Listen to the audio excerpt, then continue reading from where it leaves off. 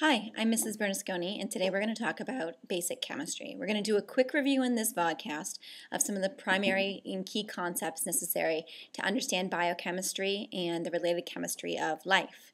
We'll talk about protons, neutrons, and electrons, and the basic types of bonds that are able to be formed. So our first question is, what are the kinds of subatomic particles that make up atoms? Remember that atoms are the fundamental particle. They are the smallest part of matter that it has all the properties of that particular element. So those are atoms. So atoms are made up of protons, and protons are positively charged particles, and they have a weight of approximately 1 AMU. This stands for 1 atomic mass unit. Sometimes this is also called a Dalton.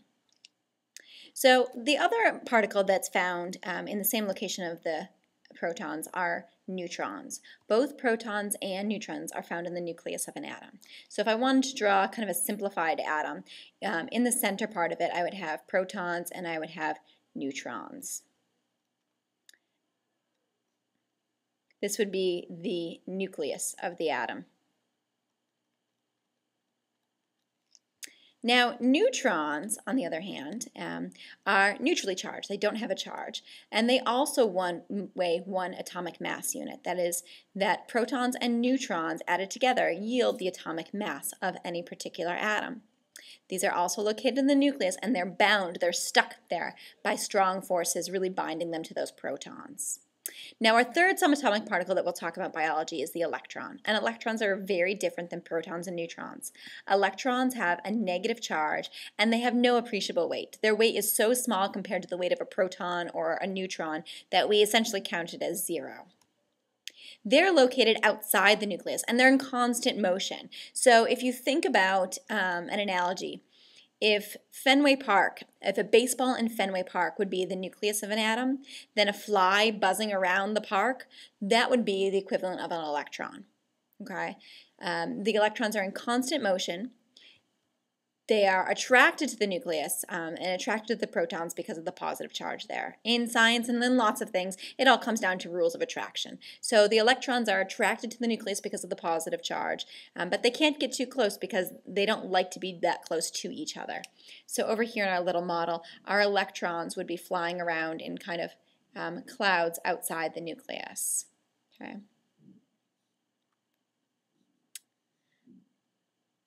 We call these electron clouds. They don't stay in this one position, but they can be found in a variety of places around the nucleus. So, protons and electrons have opposite charges, to summarize, and we know that opposites attract. Opposites attract. So the positive charges in the nucleus, they balance out the negative charges in a neutral atom. So if in a nucleus I were to have 2 protons, I have 2 protons in this nucleus.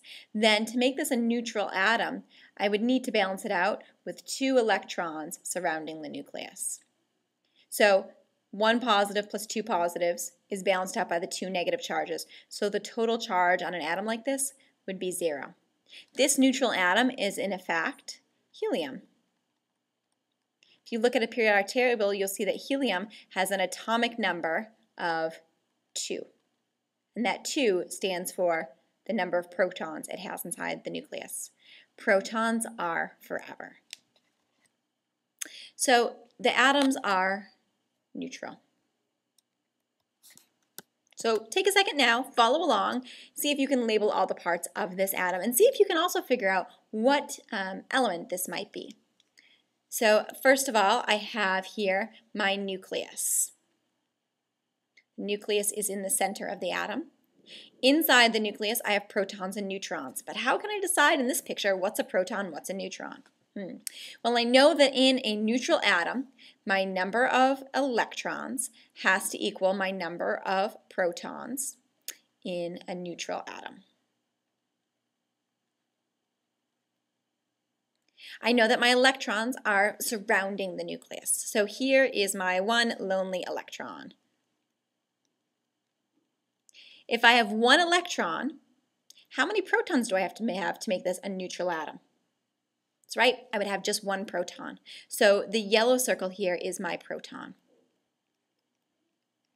The two blue circles would be my neutrons. So you can see that the number of neutrons can vary. It does not necessarily have to equal the number of protons. I also know that my proton has a weight of 1 AMU, and my neutrons each have a weight of 1 AMU. So this atom as a whole, this picture here, its atomic mass, which we arrive at by adding the number of protons plus the number of neutrons. If I were to substitute those numbers in, 1 plus 2, my atomic mass would be 3.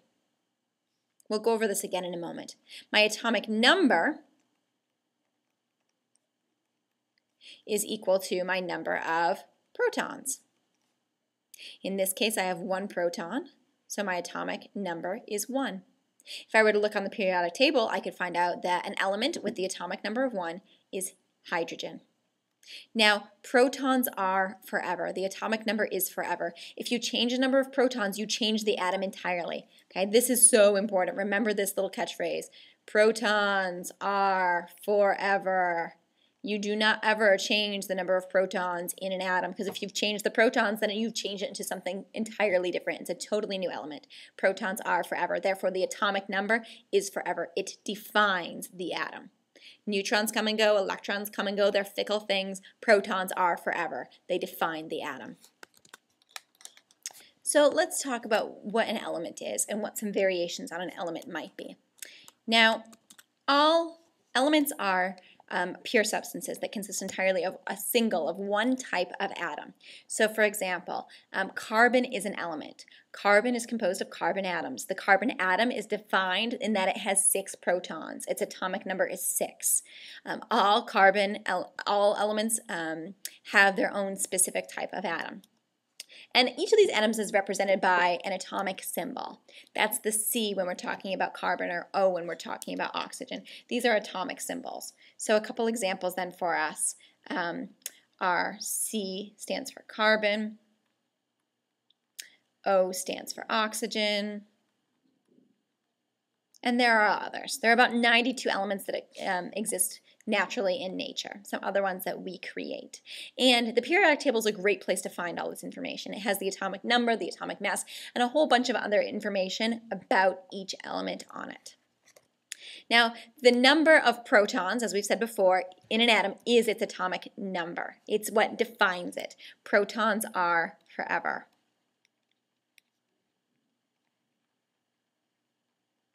Remember that electrons, neutrons, they can change, they can be variable. And all of these elements, all 92 that occur naturally in nature, and even those that we manufacture artificially, are arranged into that periodic table, which shows their different trends, that shows their different chemical properties. This is a great periodic table for you to go and check out. You should definitely do so when you get a chance. Let's take a look at this example right here. So here we have carbon. The C, again, is its atomic symbol. But what do these other numbers mean? Well, the number that's up here in the top left-hand corner, this is the atomic mass of carbon. And if we recall, how did we figure out the atomic mass? See if you can go back and think about that.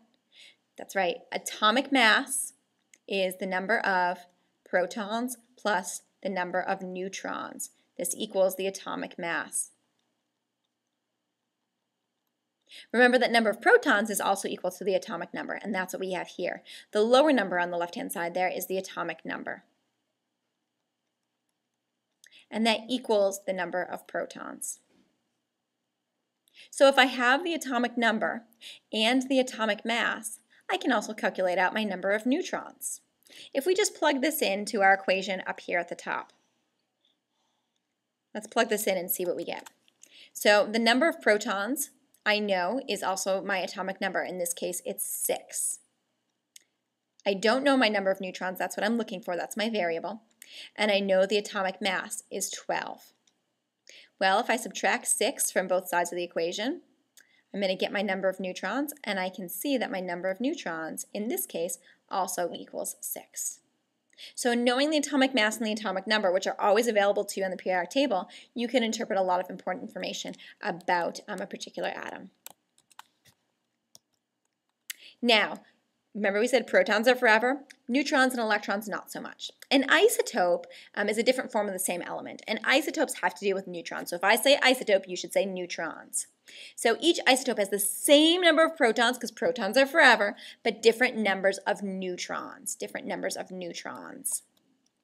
Some isotopes are radioactive, and if you're radioactive, these isotopes are unstable, which means that their nucleus is going to break down at a very particular rate, and it gives off various neutrons over time. Now, radioactive isotopes can be used for a variety of medical purposes. They can be used to detect cancer, to look for Alzheimer, and various other screenings. But radioactive elements and any type of radioactivity is also giving off high energy particles, and that can damage your DNA and damage cells. So it's really important to limit the amount of radiation that you're exposed to. Now, last but not least, let's talk about electrons. Electrons are what are important for chemical bonds. So a compound is when we take any substances, a chemical combination of two or more different elements in a definite proportion. A molecule is the smallest unit of that compound. So for example, water. Water has the chemical formula H2O. 2 hydrogens, a single oxygen. That's a definite ratio. Every single molecule of water has 2 hydrogens and 1 oxygen. They're combined in a definite ratio. And they're combined in a way that we form chemical bonds. So these electrons are flying around the nucleus, right? They're on the outside, and they're in these shells. They're in very definite energy levels. So there's some simple rules we need to know. First of all, is that the first shell, the first energy level of any atom is going to hold 2 electrons, and it's full and happy and stable with 2. Okay. So if I have something like oxygen, oxygen's atomic number is 8. So in its first energy level, it's going to have 2 electrons floating around. 1, 2. If its atomic number is 8, that means it has 8 electrons. So I've placed 2 of them. That means I have 6 electrons that still need a home. Okay. The second and third shells are going to hold up to 8 electrons. So if I go now add another shell, I can see that I can have 1, 2, 3, 4, 5, 6 electrons. I don't have 8, I have 6. And here's the funny thing about atoms. Atoms are kind of like your family on Thanksgiving. Everyone gets a little feisty until they've had that big Thanksgiving meal. And I'm talking turkey, mashed potatoes, gravy, corn, green beans, stuffing, the works, cranberry sauce, and don't forget my pumpkin pie. And if we haven't had all of that food, well, we're not quite happy yet. We're a little bit feisty still. But once we've had all those courses, we're full, we're satisfied. Atoms are the same way. They're feisty and they mix it up until their outer energy level is full. For most atoms, that outer energy level is full with 8 electrons. We can see here that oxygen isn't quite satisfied. It only has 6. So we need 2 more electrons to become full and stable. Okay? So, all important concept here. Atoms want to be stable, and they're willing to do anything to become stable. They're willing to steal electrons. They're willing to give up their electrons, and they're even willing to share electrons. So the question now becomes, how do we predict what is going to happen, and why is this important? Before we quite get to the why is it important, let's see if we can fill out this table here. Take a minute. Pause the video, see if you can go through and fill in this chart. We're going to be doing a lot more practicing with this, but see how you do now so that you're willing and able to ask questions. Pause the video here. When you filled out your chart, when you've written it out and tried all of these problems, then take a look, play the video again, and see if your answers match up with mine. All right, hopefully you've given this a shot and you're playing the video now. Check your work, see what you have questions on. All right, let's talk about what atoms are willing to do to become stable. They're either willing to form what we call an ionic bond or a covalent bond. So important here, an ion is an atom that has a charge. Okay, protons are forever, right? So what could I lose or gain that would give me either a positive or negative charge? That's right, I'd have to gain or lose an electron.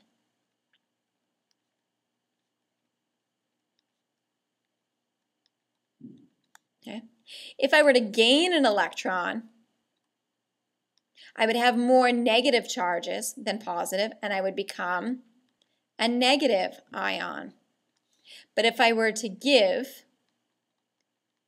away electrons, well, giving is good. It's a positive trait, and I would become a positive ion. So an ionic bond forms due to these rules of attraction. When one or more electrons is transferred and we create an ion, now we've got a positive ion and a negative ion, and they're going to be attracted to each other because opposites attract.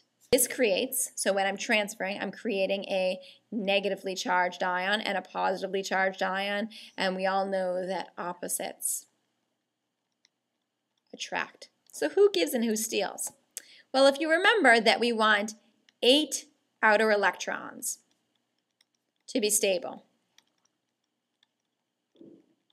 Another word for these outer electrons that you may come across is a valence electron. If I need 8 to be stable, if I have almost 8, well, what's easier? If I have 7 electrons, I could gain 1 electron to get stable, so 7 valence electrons. Or I could lose 7 electrons to become stable. What's more likely? You're right. The more likely solution is to gain a single electron. So if I have a near full outer energy level, I'm going to gain electrons. But if my energy level is almost empty, it's easier for me to give them away. The other kind of bond that can form is a covalent bond. And covalent bonds you can think of like an equal tug of war. In an equal tug of war, who wins? No one has an advantage. Well, you can't be in this perpetual tug of war forever, but there is a solution, and the solution is to share. So in a covalent bond, we're going to share electrons. This is the case with water. If we look at water, so here's oxygen. Remember that oxygen, its atomic number is 8.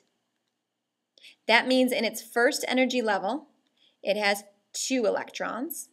That means it has 6 still to place. So its second level has 6 electrons. It needs 2 more to be stable. So let's just draw these valence electrons around oxygen. 1, 2, 3, 4, 5, 6. Hydrogen, on the other hand, its atomic number is 1. So it only has 1 energy level, and in its first energy level, it has 1 electron.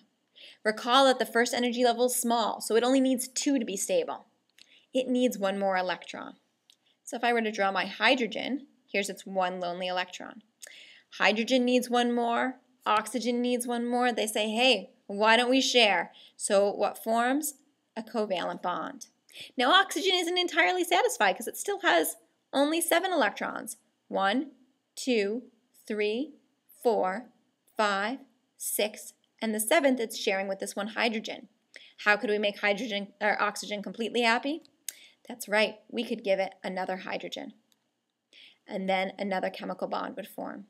In this way, oxygen is happy and hydrogen is happy. And do you know what you've made? That's right, the miracle molecule. You've made water.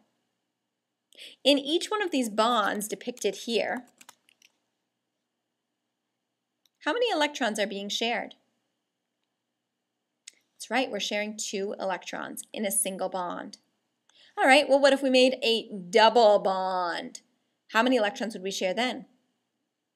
That's right, each partner would be contributing 2, so we'd be sharing 4 electrons.